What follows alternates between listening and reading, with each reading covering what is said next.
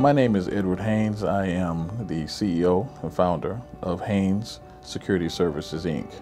We're a boutique security company providing executive protection, armed and unarmed security services, as well as security technology solutions for all sizes of business, from residential to commercial.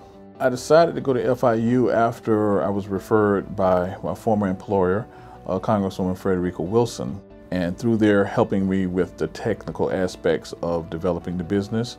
We needed to get some financing, and I was referred to the Miami Bayside Foundation, and between all of that, it created a match made in heaven that has been able to sustain us and help us to grow.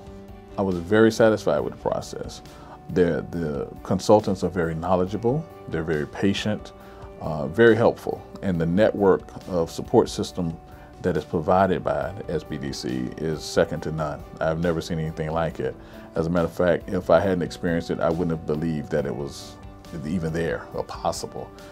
So yes, I was very satisfied. Working with the consultants that the SBDC has on board helps you to get the insight and understanding of what is there.